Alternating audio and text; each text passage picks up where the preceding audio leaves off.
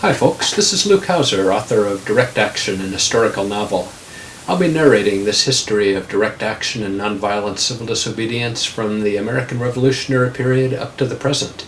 You can get more information at www.directaction.org.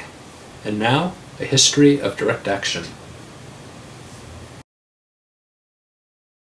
What is direct action, besides a classic adventure novel? Direct action is any action we take that immediately impacts our world. This could be as simple and mundane as recycling or volunteering for a youth program, or as dramatic as being a nonviolent peacekeeper in Palestine or inner-city Oakland. Sometimes we fall into regarding only illegal civil disobedience actions as direct.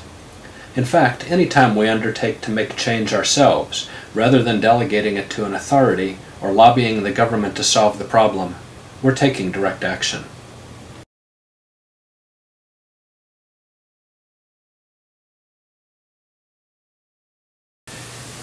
Direct action has a long and well-documented history. Some famous examples of direct action in this country are the Boston Tea Party and the entire American Revolution, the Underground Railroad, the women's suffrage movement, the civil rights movement, the entire early history of the labor movement, the uprisings at Alcatraz and Wounded Knee, the women's rights movement, the gay rights movement, cultural movements such as the Beats and Hippies, Food Not Bombs, Presida I's Mural Project, and anyone who has ever posted a flyer on a telephone pole.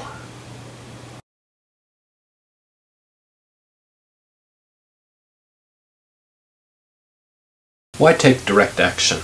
I assume that most people watching this show already know that we can't expect the government, corporations, banks, boards of regents, and other institutions to initiate change. It's not a matter of electing better leaders. The problem is the nature of the system, which is based on greed and exploitation. The most we can expect from government is for them to ratify rights that have first been won in the street. This has been true of the rights of unions, women, people of color, gays and lesbians. The list goes on and on.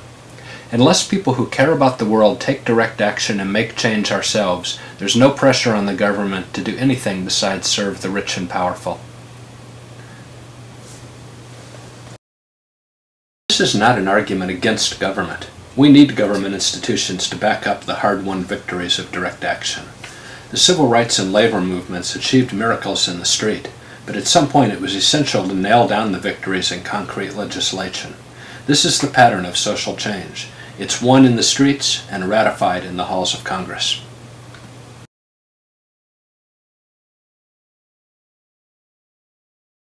Part of the development of direct action in this country has been the increasing emphasis on nonviolence.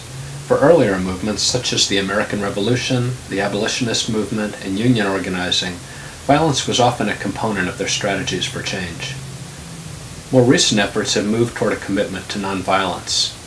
Sometimes this grows from a spiritual practice, and sometimes it reflects a commitment to principles of love and unity, such as the hippies. But nonviolence can also be adapted to unify diverse communities in mutual trust and respect. In the 1980s anti-nuclear movement, all participants were expected not only to take a nonviolence prep, but to make an explicit commitment to the nonviolence guidelines, which forbade not only physical but also verbal attacks on opponents. While some protesters strongly held these as core values, others merely adopted them for a single protest. The guidelines served as a basis of trust and unity, so that strangers winding up in the same blockade line or jail cell could count on a certain level of agreement on tactics.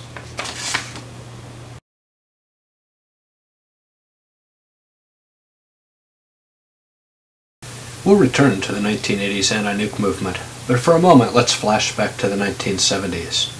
The Vietnam debacle wound down by 1975. In the aftermath of the top-down, male-dominated organizing of the 1960s, the 70s saw a breakthrough for women's rights and gay rights in the US and in Europe.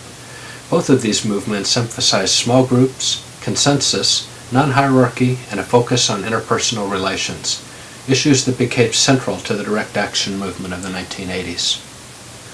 A second response to the mass protests of the 1960s was the new focus on decentralized direct actions. Protests were organized by loose networks with no central leadership. Affinity groups made their own action plans within guidelines agreed upon at representative spokes councils. These lessons began to pay dividends, as protests against nuclear power in Europe and on both U.S. coasts resulted in hundreds and even thousands of arrests in the later 1970s.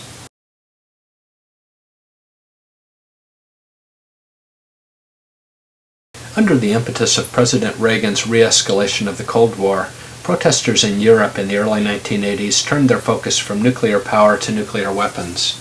This was a pivotal shift and a major inspiration for the anti-nuclear movement in the United States. Marches in Amsterdam and in Bonn, Germany each drew hundreds of thousands of people during this period. These European marches were among the largest in the world during the 1970s and 80s. Here, thousands of protesters marched at Comiso, Sicily, near a U.S. base. Activists in Germany and England also protested outside U.S. military installations. In these years, the peak of the Second Cold War between the U.S. and the Soviet Union, the U.S. had over 100,000 troops stationed in Europe, along with thousands of nuclear warheads. German protesters staged die-ins outside U.S. bases, often blocking movements of U.S. troop convoys and nuclear weapons. The influence of colorful actions like this was direct. Activists from the U.S. traveled to Germany and England in these years and took part in such actions, bringing lessons back home. Not all lessons were transferable. Police tactics in Germany were different. Where U.S. authorities generally arrested protesters with varying amounts of force, German authorities often used water cannons. These shots give some sense of the European backdrop to what would soon unfold in California. That's the end of Part 1 of A History of Direct Action. Come back for Part 2 where we'll take a look at the early 1980s direct action movement in California, a period of thousands of arrests and a major leap forward in direct action tactics. Also, visit www.directaction.org where you can download the complete copy of Direct Action, an historical novel by Luke Hauser. That's me. Been great being with you folks. Hope to see you for Part 2.